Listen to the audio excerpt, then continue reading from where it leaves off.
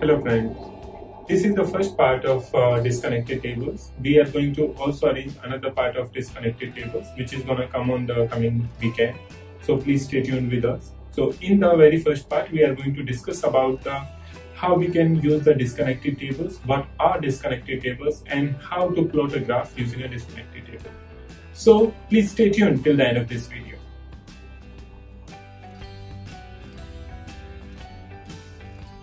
In one of the questions, I encountered a problem where I have to select a date from the date slicer, and according to that, 3 KPIs should display the value. 3 different KPIs should display the daily sales, MTD sales, as well as YTD sales. And also, there is a graph which should show the YTD sales numbers till the date I have selected. For example, you can see on my screen, if I select a date, according to that, the different values are getting selected.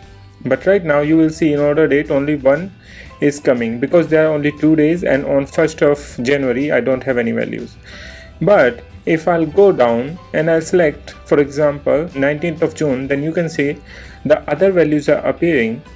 The bottom chart is calculating values till YTD, that means 19th of June. Also, you will get on the card, rolling YTD sales card, you will see the value that is appearing over here, that is the YTD value. If you will hover the mouse, and you will say exactly this is the same value. Also, my MTD card is displaying the correct value, but rolling daily sales is blank. This is blank because we don't have any numbers, sales numbers at this date. So what I can do, I'll show you the date where I expect that there should be some number.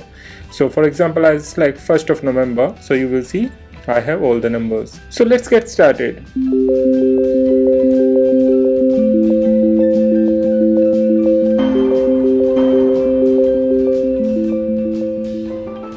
First of all, I'll show you my tables that I have in this my Power BI file. I have 2 tables. One is the sales data, another is the date table. In the date table, you can see that I created this table using calendar auto function. For this Power BI file, calendar auto was the most suitable function to create the date table, but that depends on situation to situation, that which function should you use to create the date table, whether calendar or calendar auto, or you should get it directly from your database. Please check out our video for more information. You will find the link in the description as well as somewhere above. Now, if I'll show you my data model, you will see there is no relationship between these 2 tables. That's how these are disconnected tables.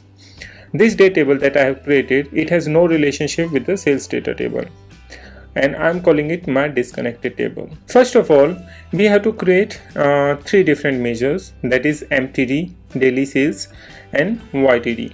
So let me move into another tab and I'll do that for you. Let's say daily sales.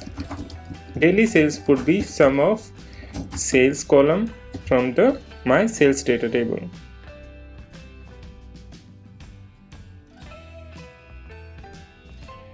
It's gonna create it over there. So I have already created, so let me just show you.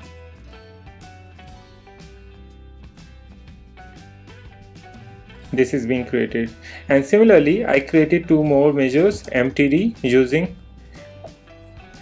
total MTD.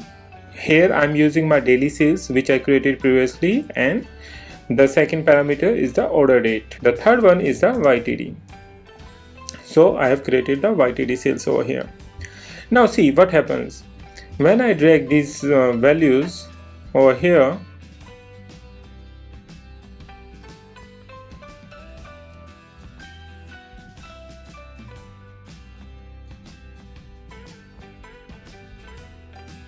Now my requirement was that whenever I have my date filter or date slicer,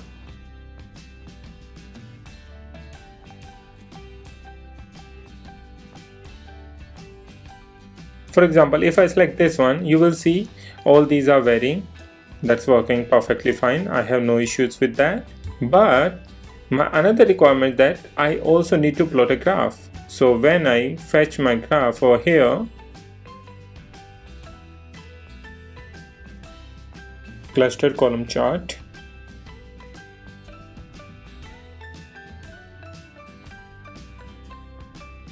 The real problem comes over here. Whenever I was trying to select any date, it was just giving me data for that particular date. It was not giving me the data for all the previous dates. This was not the solution to work over this one, and it's not gonna work at all over there. So how to do that? In order to achieve my solution like this, if I select any date, then it should show me the data for all the previous dates. For example, let's say somehow over here. So like this kind of solution, that was only possible using the disconnected date table. So what I did, first of all, I created a date table. Like you can see, I use the calendar auto function. With the help of this function, it would automatically detect the date into your data model or the tables that you have. I have only sales table, so it would take minimum and a maximum date, and according to that it would show me all the dates between this, and you can see over there I have all the dates from 1/1/2003 to 2005. We need to make sure that there is no relationship between these two tables. That's how it's gonna work. And if by chance automatically it detects a relationship, you need to remove that relationship. Once we are done with these two steps, now the third step is that we have to calculate the rolling YTD or rolling MTD as well as rolling daily sales. Let's start from the rolling daily sales. This should work on a fact that this should only take the day, because it's a daily sales, it should only take the day which we have selected in our this one. And in order to get the selected value, we have to create another measure, that is the selected value. So how we can create it? It's quite simple. We have to use a selected value filter. So let's say selected date, and we can use it selected value, but this value should be date from the date table, because we are using the date as a slicer. Check mark this one and you will get it. So I have already my measure created over there, so let me show you. So here I have my selected measure which I dragged into this one. This is my measure, and I have dragged this value in this card, and you can see that I have selected 13th of February 2004. Once I had this one, so now I need to calculate the rolling daily sales. For example, whenever I'm selecting whichever date, for that particular date only sales should appear. What I did, I created another measure, rolling daily sales, and in this one I used calculate function, calculate my daily sales, but filter this out when my order date equals to selected date.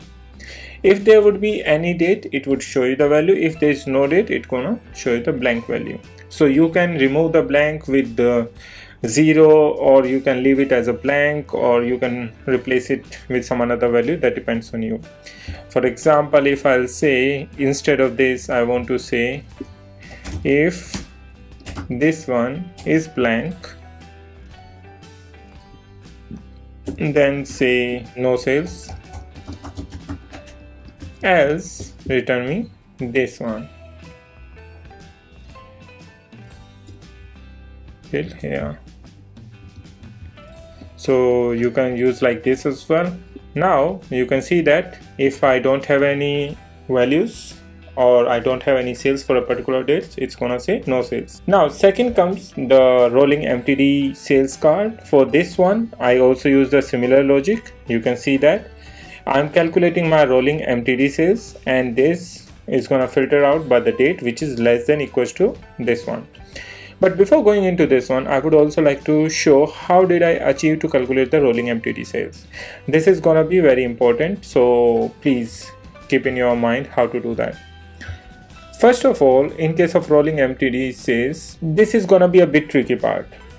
Creating the calculated measure that looks like the selected date value and figures out if the engine should calculate a value or not. So here's the logic. If the user select a date in the slicer, then calculate the MTD sales for any date on or before the date selected and the same month as the date selected. So your month number should be same, your year number should be same, and date should be less than equals to that particular date. So that's what I did, nothing else. So what I did, if my date table, my disconnected table if it's not filtered, that means it's false, or if it's the date is less than maximum date is like greater than the selected date. So then it should return me the blank value. Otherwise it should calculate the daily sales, and here I am applying again the filter, and note over here, this is gonna be on the order date column only, because we are not gonna put the we are not gonna remove all the filters from the table, only on the order date, because our values are calculating based on the order date. So we are gonna calculate the sales data for order date less than equals to the selected date, the date I have selected, and there's another condition, and the month should be the same and year should be the same, and also the order date less than equals to the maximum date over here in the order date. So that's how it's gonna calculate it. Similarly for YTD I did it, and you can see this. And also guys, I would like to tell you that the measures that I have written it over here, I'm gonna post the file link as well in the description, where you can go and you can check out this file, how did I created it. If I'm gonna create each and every measure, it's gonna take a lot of time, and this video is gonna be a very lengthy one, which I really don't want to tell you. I just want to give you the clear idea how did I achieve it and how you can do it. If I can do it, you can do it. It's that simple. So after calculating all these, I just drag my fields into the corresponding columns. Here you can see that rolling YTD sales, here my rolling YTD sales card, and this one. So there's one more logic I would like to tell you, which is same for the rolling MTD sales card and rolling YTD sales card. If in rolling YTD sales card, if I'll just bring the rolling YTD values, you will see that if I just bring this rolling YTD sales, it's gonna show me the blank value. So I'm sure you are gonna be surprised how this is calculating the blank values over here. In the KPI card, the sales order date column has no context, so that the YTD DEX doesn't know what date to use. Over here you will say that in my measure you can select that it's using the date, and in card it's not possible to identify the context. So that's why it would always give you the blank value. In order to overcome this value, you have to use this one, where I'm saying that the context is clear over here. My order date should be less than equals to the selected date filter. And that's how you can overcome that. And I'm using over here the same rolling YTD sales function. Let me just replace this again, rolling YTD to card, and here we go. I hope now you have a good understanding of what is a disconnected table and how we can utilize it to calculate different measures, as well as how we can plot a graph using a disconnected table. If you have any concern or question, please don't forget to let us know in the comment section, and also please stay tuned for the next weekend's part 2 of the disconnected table.